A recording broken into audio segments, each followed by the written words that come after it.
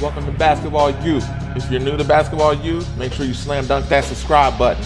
And just to make sure you don't miss a thing, make sure you tap that notification bell right after you hit that subscribe button. Welcome back, Basketball U. This is the series Role Players. Before we jump into today's episode, we want to bring light to the stigma of not playing high-level college basketball.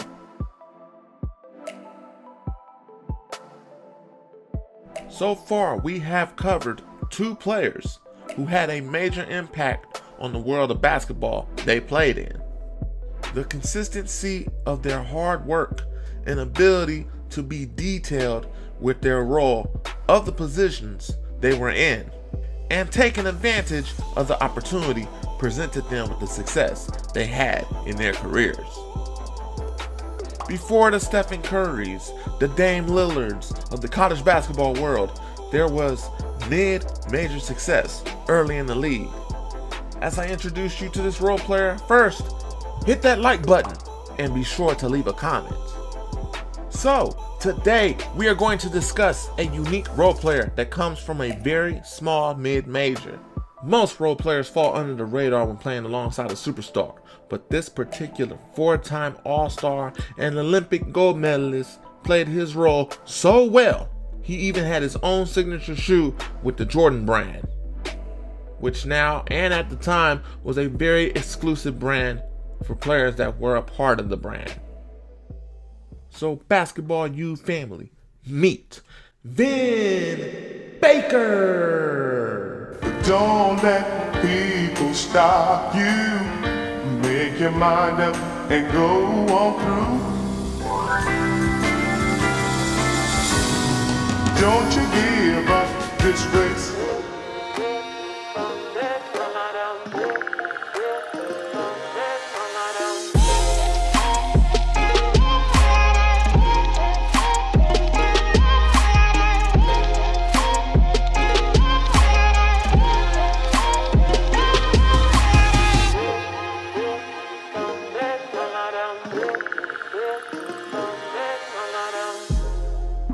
Baker played for Old Saybrook High School in Old Saybrook, Connecticut. He first started on Old Saybrook's varsity in his junior year. Baker was passed over by the bigger Division I schools and signed a scholarship offer from the Hartford Hawks. During Baker's freshman season in 1989, he averaged on 5 points and 3 rebounds per game, which earned him a place in the North Atlantic Conference All-Rookie team. Doesn't sound like much to get that honor or to even think about the NBA. Once he became a starter for his sophomore season, Baker averaged 20 points per game and 10 rebounds per game in the first team All-NAC team. As a junior, Baker averaged 27.6 points per game, that's second in the country, 10 rebounds per game, and 3.7 blocks per game, fifth in the country. Though the team finished with a 6 wins, 21 losses record. Entering his final season, Baker was called America's Best Kept Secret by Sports Illustrated and the conference's most dominant player. Baker went on to average 28.3 points per game, fourth in the country, and finished with 792 points in only 28 games. A conference record that still remains in the NAC, which is now named America East Conference. He finished with 2,238 points, a school record that still stands. However, Baker was not able to translate his immense scoring abilities into team success, as none of his teams ever made the NCAA tournament. And the best his Hartford team ever finished in the season was .500, 14 wins, 14 losses. Vin Baker's jersey, number 42, hangs on the east wall of Chase Arena in the Wright family pavilion.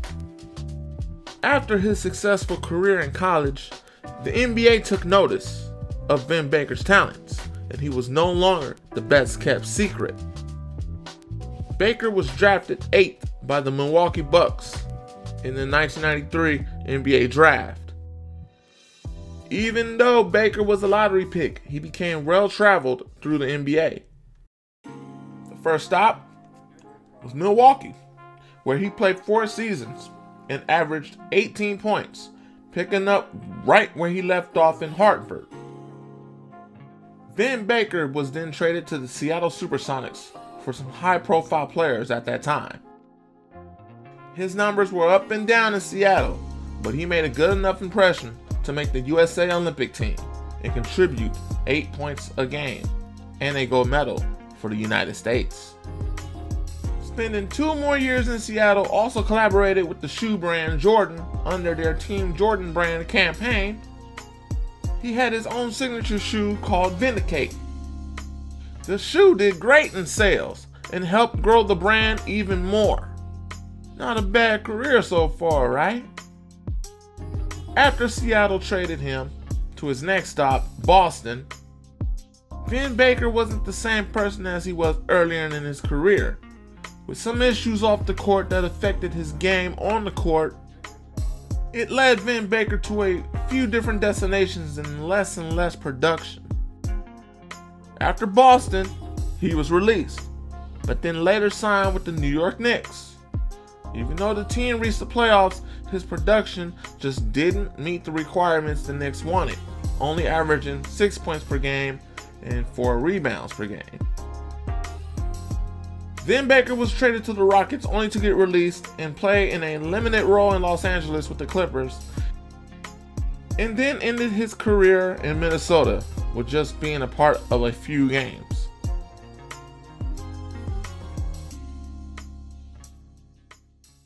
We all eventually have that moment of truth when it physically leaves us. Says Baker. The fans stop cheering, the game goes away, then we have a moment of reality about what comes next. It eventually goes away for every player. For me, that moment came abruptly. It was, what's next, before I was ready to be finished.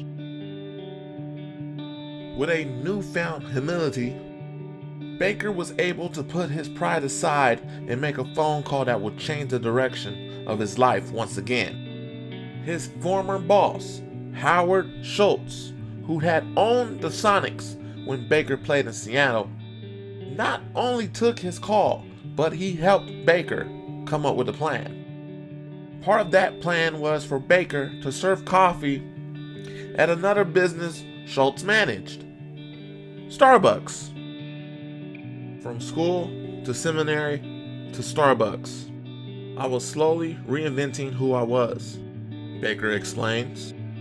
My identity from college and more than a decade after was all about the game of basketball. I was forced into a place where I had to think about my life as opposed to just basketball, because it was taken away from me. At some point, we all will have that.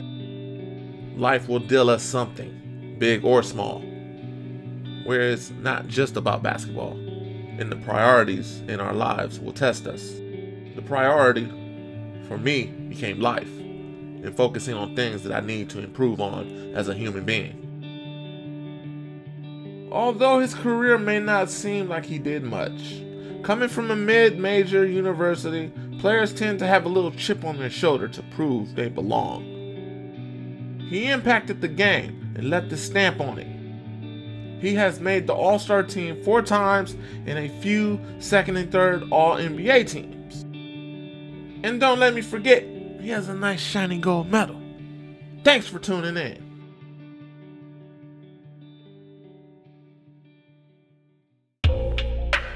This is Basketball U. Be sure to like, comment, and subscribe. And also, follow all of our social medias right there in the description to keep yourself up to date, as this channel will have a lot of basketball, a lot of players, and a lot of training and more information on how to play the game of basketball. Remember, someone's always working. Are you?